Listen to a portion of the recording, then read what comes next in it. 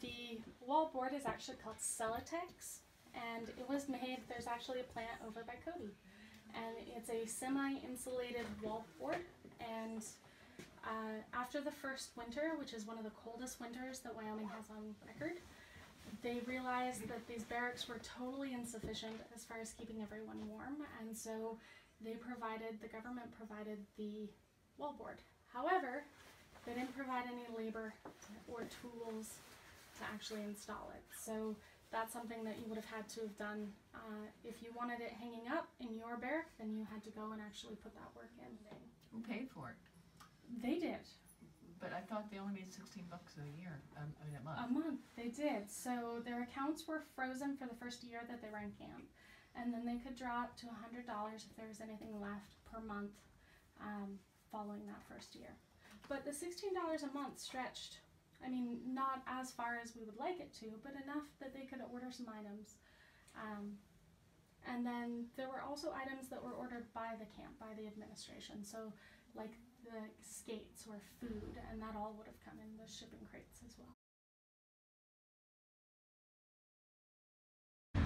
If you didn't use a patch, you had to be shooting that musket right away. You couldn't let it stand for 10 minutes. Okay. And in the heat of battle, sometimes they'd find weapons stacked with powder, ball, all the way up. Because guys would have a misfire and they wouldn't even know it. It wouldn't even occur to them. And they were so scared in the heat of battle, they'd just keep loading the weapon over and over. And it wasn't an isolated occurrence. I mean, they've literally found hundreds of muskets stacked up in the chamber like that. We've got powder down the barrel. We've got a load down the barrel. I'll pack it.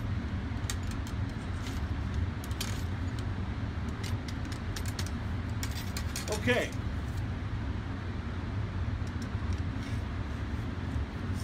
Now, the trick is we have no ignition system. There's powder in there, there's a bullet in there, it will not fire. What we have here is what they call the flint. It's an actual piece of rock, it's literal flint, and it's just captured in there. That is the lever, okay?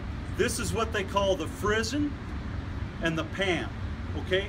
We have to charge our pan with powder, because what's gonna happen is when the flint comes down, strikes the frizzen, it's going to create a spark.